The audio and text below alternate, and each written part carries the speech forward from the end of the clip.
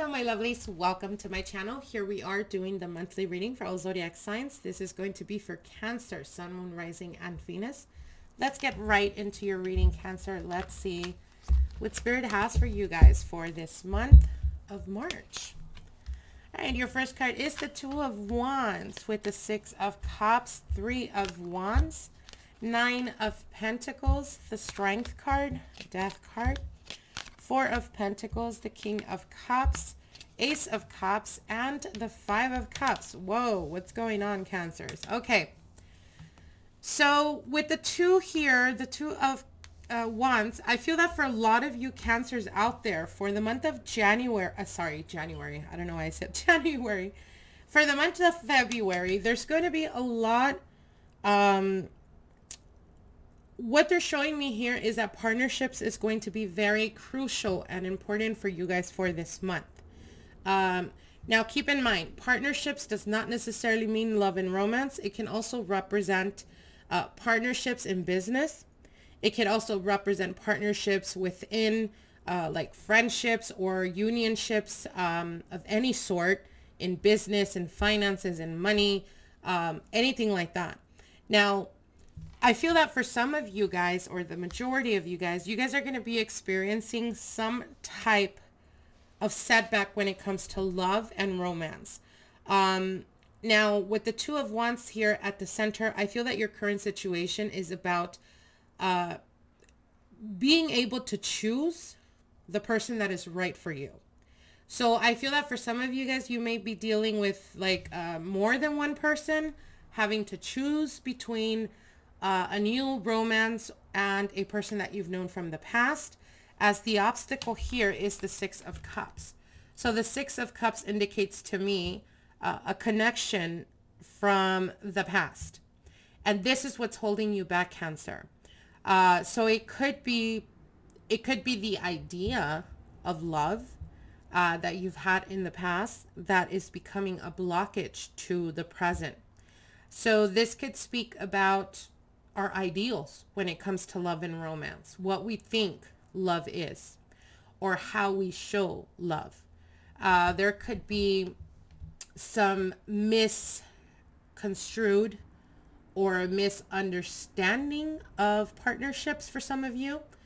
It could be that you're dealing with, if you have children, it could be that you're still dealing with the baby daddy or the baby mama. And there's like a fear, almost like, if I can't find the person that's right for me, should I continue leaving the door open for this person from the past? Because they feel like home, or because they're comfortable, or because you've known them for a very long time, whatever your situation may be. Now, in the past and passing, we do have the Three of Wands. So I feel that it's almost like a tug and pull between wanting to move forward in the future, but you always keep coming back to the past. And this could even represent, for some of you, it could even represent like you start relationships, but they go sour, and you always end up coming back to the past or to a past lover. Now, what they're telling you here is that you have the Death card. So there is a transition or an ending that has occurred or has been occurring in your life when it comes to love and romance. But for some reason you keep resisting, or you have an issue with letting go of people from the past. Now, if you're currently in a long-term committed relationship or in a marriage, I do see that there is a person from the past of your partner that will be coming up in March, where they're really going to test your relationship. I think there's been some things that perhaps have been like hidden, or they weren't completely honest about. And this is directly speaking about the past. So, you know, what they're trying to say is these things that will be coming up, or that this person will be revealing, is nothing of the present or the future. It's more to do about the past and something that the partner wasn't completely honest to you about. Now, with the Death card here and the Nine of Pentacles, I do see either the desire to walk away from this situation, or someone is wanting to give up on this partnership. Now we do have the Strength card, and this is what's crowning you. So what they're telling you is you will have the strength, or you will find the strength within you to understand and know what's the best decision for you to take. Unfortunately, for some of you, it could represent having some time apart, or the relationship coming to an end because of this situation from the past. Now, your advice card here is the Four of Pentacles. And the Four of Pentacles could represent there is almost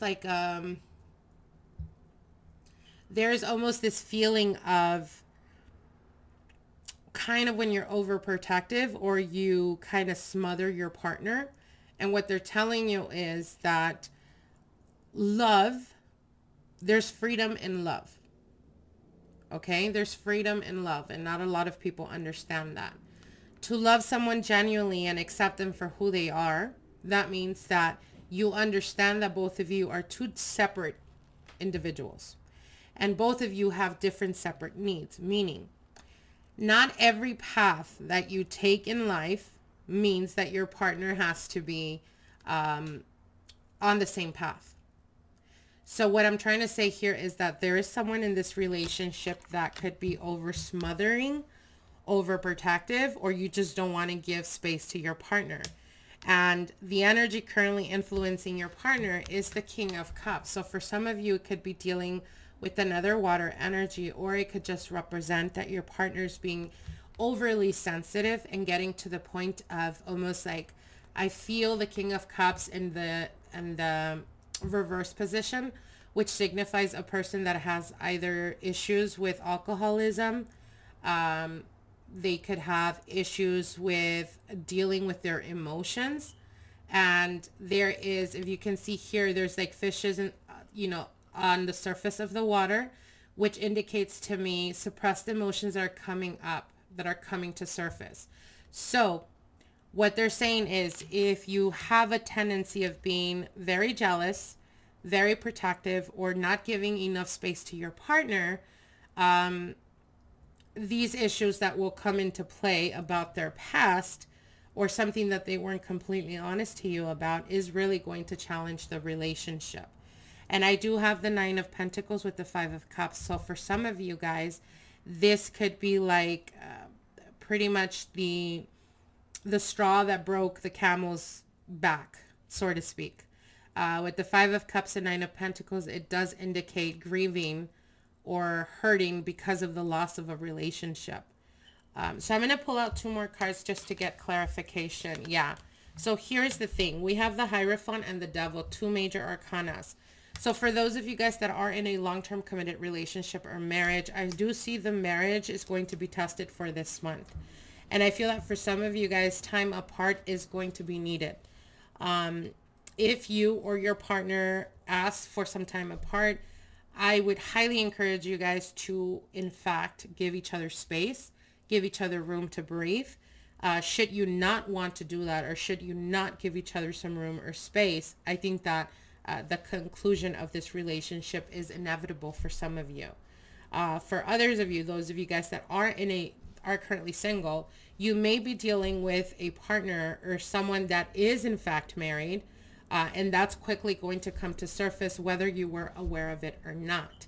I do see it almost like kind of like a bombshell. So for some of you, I feel that things that are going to be coming out in the open are things you didn't know about. So it's going to catch you off guard.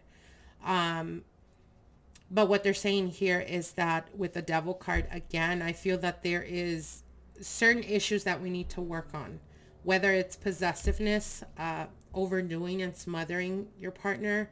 I feel that this is something you have to keep in check, Cancer, because it speaks more about your issues or healing that needs to happen with you, versus your partner being bothered by it and or having a greater effect on the relationship as a whole. I think that this is more to do with your insecurities.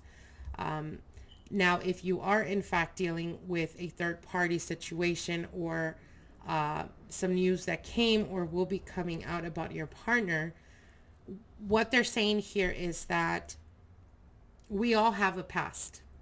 Okay, we all have a past, and if this was something that they kept from you, for some of you guys, it could be even finding out that the partner has a child with someone else.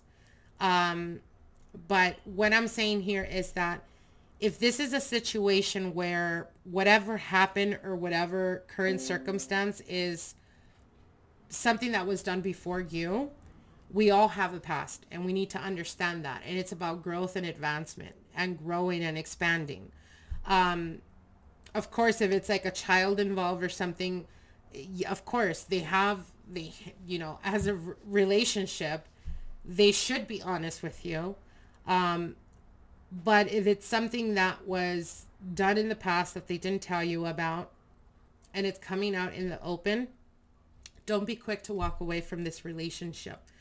Because I feel that for a lot of you guys, it's almost like you didn't expect it. You may make an erratic decision and later on come to regret it. So just be careful with that, okay? I hope this gave you guys some type of clarity, and I hope that if anything, you get the understanding that sometimes we gotta let certain things simmer down to be able to see it from more like a clear perspective, or from a more calmer place, than to make erratic decisions that affect, especially if you have children or it's a marriage, that it affects more than you. Outside of you, it affects other people. So I hope you guys enjoyed this, and I hope it gives you some type of clarity, and we'll see each other soon. Bye.